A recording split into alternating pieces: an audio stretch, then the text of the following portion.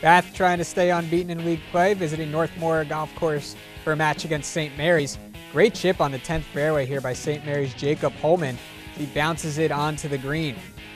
Now Holman gonna putt for par just outside the cup. Junior taps in for bogey, shot a 44 on the 9 hole. St. Mary's Jill Schmidtmeyer, great recovery after overshooting the green on the 3rd shot and chips on.